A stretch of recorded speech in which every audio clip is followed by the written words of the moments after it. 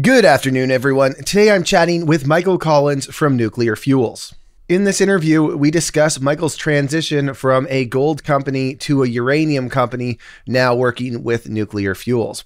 We also get into Michael's insights on where the uranium market could be heading. And Michael spends a great deal of time breaking down the differences between in-situ mining and conventional mining. All right, everybody, enjoy the interview. Michael, thanks so much for joining us today. Thanks for having me, Steve. Always good to be talking with you guys. So we chatted a couple years ago. At that time, you were CEO of a gold explorer in Newfoundland, and now you are with a uranium company, Nuclear Fuels. What's your background with uranium? Do you actually have more of a background in uranium or in gold? That's a pretty solid question. I'm actually kind of coming home to uranium. Uranium was the space where I ran the first public company that I built. That was Blue Rock Resources, and we were, I think, the only new conventional uranium producer in the U.S. Southwest with a toll milling agreement with Denison. So it's a space I really know. It's actually a space that I avoided for an awful lot of years because I didn't think the economics were there. And about 3 years ago, I actually made some money on some uranium stocks and stepped back and I said, well, is this actually real? And kind of looked at the whole thing and decided that it was. And that's how Nuclear Fuels really came about. I got together with Bill Sheriff, and they had a project that was more exploration than development over at Encore. And their focus is on development. So we put Kaycee, the Kaycee project, into a NUCO, a Nuclear Fuels, and we're off and running. Okay, so let's talk about uranium. We've seen quite the run here from the 20s to over $100, back down to 90. I'm talking about the spot price, of course, and It seems like we got a little bit more momentum again. What do you think's happening with the price of uranium? You've been watching it and involved in it for 20 years now. What's your take on where we are with the uranium price? Where it's been, where it's going. So there is a significant difference between spot and long-term contracting prices. That's a whole different, that's a half-day class. So spot price has pulled back significantly, but if you look at the run-up we had last year, it's not unreasonable. It's forming a base at this level, and we would expect it to retrace over the 106 that it hit previously and continue up this year. I don't personally expect to see $200 uranium, but right now this is kind of one of those lulls where the buyers step back and say, well, what's the best pricing we can get? And they kind of shake the tree a bit and try to push it back down.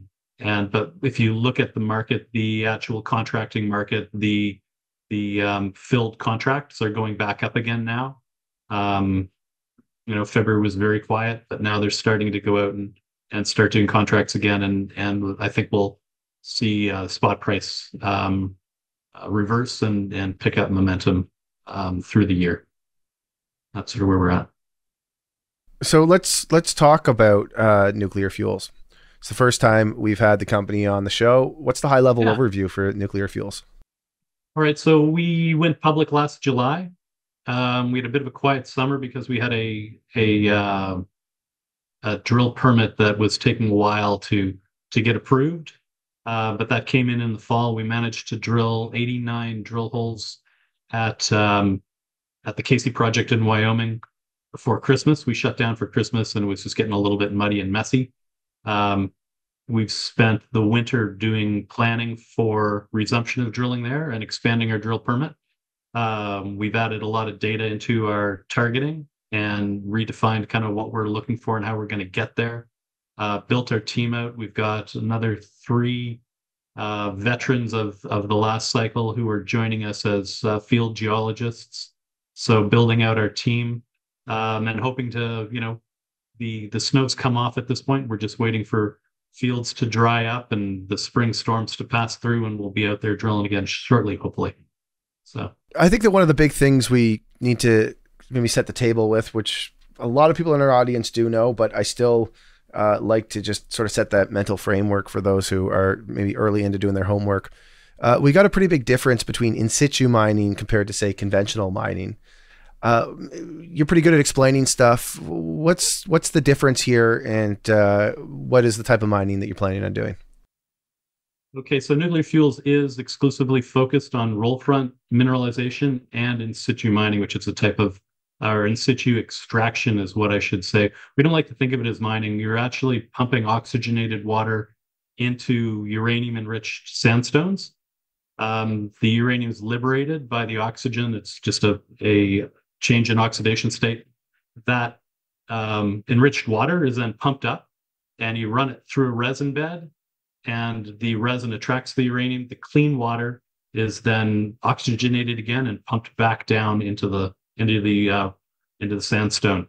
So when you do that, your production is a well field, and your processing facility is a bunch of tanks, and then at the end of it, sort of a precipitation unit, and then a drying facility. So you don't have a crushing mill, you don't have any jaw mills, you don't have any explosives on site, you don't have a tailings facility, there's no vent raises, there's no big trucks. It's a whole lot cleaner, it's a whole lot faster for the extraction process. But one of the key things for me, which is why I got involved in this project, is that it's a whole lot faster to permit, especially in Wyoming and in Texas, which are agreement states in the US. And that means that the federal regulatory process is devolved to the state. So it happens in one shop. You go to the environmental department, and the environmental department addresses both the state and the federal regulations at the same time. So when you receive your permit, you get it from everybody. So you don't have to go through this federal and then state process that you do in a lot of other locations. So we're pretty excited to be in Wyoming. Wyoming, there are over, I think, 7 operations that have been historically permitted that are either on standby or going back into production now, or there's one that's actually producing with Encore Energy. But fundamentally, you've got this pathway that's very clear and clean. You have regulators who understand what you're trying to do, and you have communities that, people in the communities work on these projects around the Powder River Basin, and everybody understands it, and it's a known commodity. So it's not controversial, and the clean, straight line to go to production for the most part, and then building one of these operations, it's about a year. If we're talking, I assume that let's say that you find a discovery. So you have one drill campaign, and you get great grades, and you say, okay, we got something here. I assume that you're going to have to do a fair bit more drilling before you're going to get that to production. Typically, what does that sort of timeline look like from the time that you hit a drill hole that's really exciting to the point that you're going to production in, say, Wyoming or Texas? Yeah, so exploration, you're looking at drilling, say, on, our target is to do it on 300-foot fences, and then doing infill, at 100-foot spacings for your fences on the roll fronts. So that's something, you can achieve in a year. And then going from that, you don't actually want to go to a measured. By the time you have the drill density to do a measured resource, at that point, you're looking at your mine plan, and the measured, drilling is those holes will be production. So you don't actually end up doing that. You just stay at indicated for these things. There's a little bit of drilling that you have to do core samples for met work. So you take a large size core, and you'll actually encapsulate it and push oxygenated water through it to test how it actually extracts, and what sort of time and how much water you've got to push through it to make that happen. And those things that's relatively quickly. You're looking, at 4 to 6 months for your metallurgical testing. Um, One of the other spectacular things about the Kaycee project is about 95% of our ground is either private surface or it's state leases. And the ability to move drill locations and um, to drill on demand as opposed to having a drill site that you can't move more than 20 feet either way on um, gives us an awful lot of flexibility in terms of following these mineralized systems in real time. So when we have a drill turning in the field, we'll have a geologist, what they call sitting the rig, and they'll be watching the drill cuttings coming up, and they'll be analyzing them as they go by. And they've got a little handheld, scintillometer, Geiger counter thing. But they do all of that stuff in the field real time, and then they go, "Oh, I want next hole over there." And the drill rig drives over and spuds the next hole.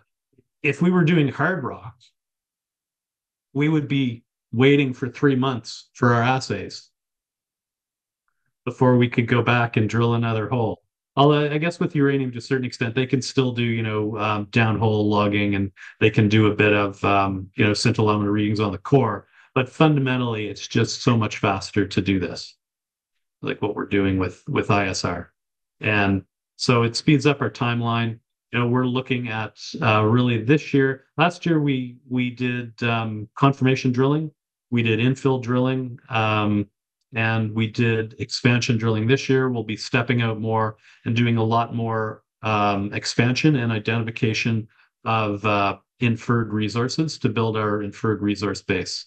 And we expect to be able to jump quickly because we just have that optionality in terms of where we can drill and when. So, Michael, I don't mean to sound like I'm being negative or anything here, but I look at the uranium intercepts that you guys have, and just from my retail investor standpoint, yep, they don't seem particularly big. What am I missing here? Why are the drill results exciting? Okay, so if you had a very large scale open pit, having 4 or 6 feet of mineralization really doesn't cut it. They're not super high grade, but again, your production is being done through a well field, so you're not moving any rock. You're just drilling a bunch of holes, which is quite cheap. I think our all-in drill costs are about $60 US a meter, and that includes planning, drilling, reclamation, geology work, logging, downhole gamma logging to give us an assay, and build our model. You can't compare those kind of cost models to anything else, and that cost model goes forward into your production. So if you go to produce that, you don't have big jaw crushers, trucks that are costing $8 million a piece.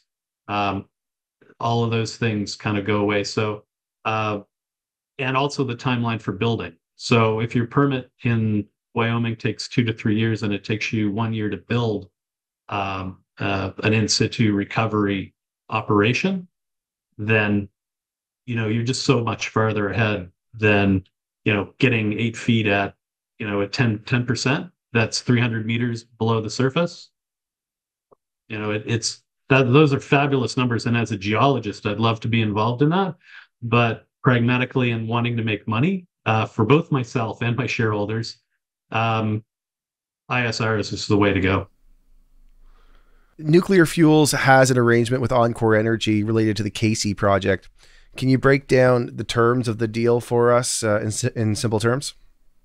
Okay, so Encore has the right to back into a 51% interest in return for returning 2.5 times the exploration dollars that we spend to get a 15 million pound indicated and inferred resource.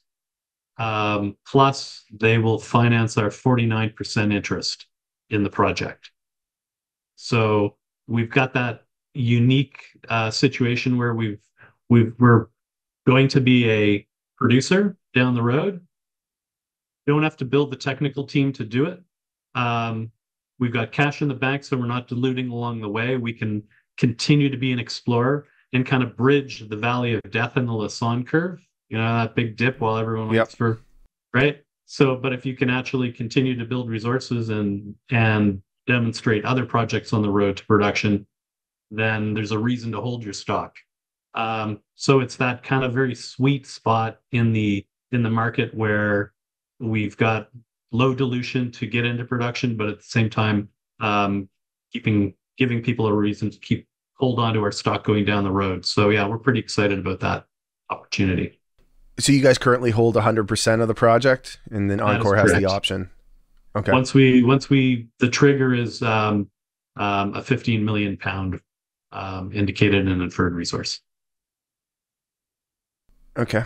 Now, from an equity storytelling standpoint, are there any concerns here at all that your flagship asset could be taken from you, or is it like at that point, like, hey, we found a discovery, everybody's happy? We've got that. We've got Moonshine, great potential to be a company maker as well. So if we lose 51% of our cornerstone asset, but it turns into a producer, and we've got lots of money to explore these other projects and bring those towards production decisions as well, I think we're in a great space. If they had a 51% back into the company's projects as a whole, that would be a different story. That would be more difficult from an equity position. But we've got lots of opportunities left within the company. So I know a big concern amongst retail investors in Canada, where especially when capital's not flowing, it feels like it's even worse, but it's always a concern, is the cap table. How much have people paid for shares? How do they know that if they buy shares open market at today's price, that there isn't somebody who paid, half a penny for their shares is going to come in and sideswipe them? What can you tell us about your cap table? How can retail investors get comfort with the price that has been paid for the shares that do exist? All right. Well, I guess I would say we raised over 6.5 million at 60 cents with a half warrant at 80 cents for 3 years in a bought deal in January. And that was, I think, pretty solid thing to have happen. The vast majority of the money in the company was raised at 50 cents privately with no warrant. And then I think of it, yeah, there were some founder shares, 500,000 at 2.5 cents or 3 cents or something like that, but not really that material. And the rest of it was significantly higher. So good structure. When you look at those, founder shares, they're all wrapped up in escrow. We had a 36-month escrow. I think we have something in the order of 10 million, north of 10 million shares are still escrowed of the original, I want to say 13, but I'm not sure. But yeah, Encore, all the insiders, all the management, we were all escrowed when we RTO'd last July. So my producer Chris keeps asking me, well, you got some rocks behind you. What can you tell us? What's significant about these rocks that you've decided to keep? Okay, well, I don't have any uranium ones around because people get upset when you put those in their buildings. So I don't know. I've got one of my favorite rocks here is actually a volcanic bomb that I picked up near a town called Compostela, north of Puerto Vallarta in Mexico. And it actually it had to have flown from a volcano at least 7 miles away. And you can kind of see the striations. That's like wind striations as the rock. It was a molten mass flew through the air. And then on the bottom, you can see where it landed in a riverbed.